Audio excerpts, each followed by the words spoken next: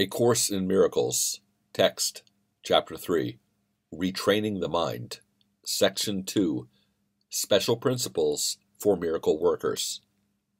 1. The miracle abolishes the need for lower-order concerns. Since it is an out-of-pattern time interval, the ordinary considerations of time and space do not apply.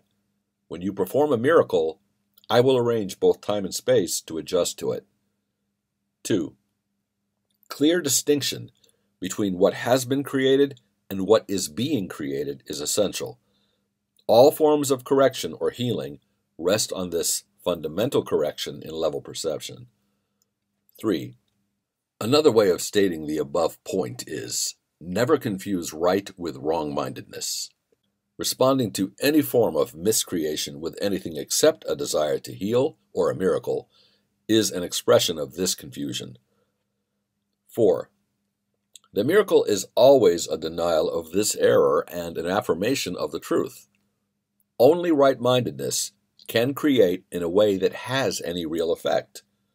Pragmatically, what has no real effect has no real existence. Its effect, then, is emptiness.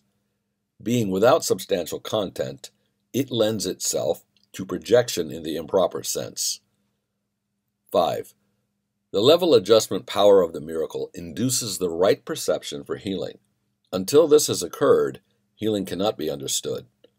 Forgiveness is an empty gesture unless it entails correction. Without this, it is essentially judgmental rather than healing. 6. Miraculous forgiveness is only correction. It has no element of judgment at all. Father, forgive them, for they know not what they do, in no way evaluates what they do. It is strictly limited to an appeal to God to heal their minds. There is no reference to the outcome of their misthought. That does not matter. 7. The biblical injunction, be of one mind, is the statement for revelation readiness. My own injunction, do this in remembrance of me, is the request for cooperation from miracle workers.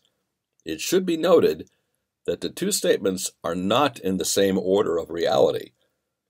The latter involves a time awareness, since to remember implies recalling the past in the present. Time is under my direction, but timelessness belongs to God alone. In time we exist for and with each other. In timelessness, we coexist with God.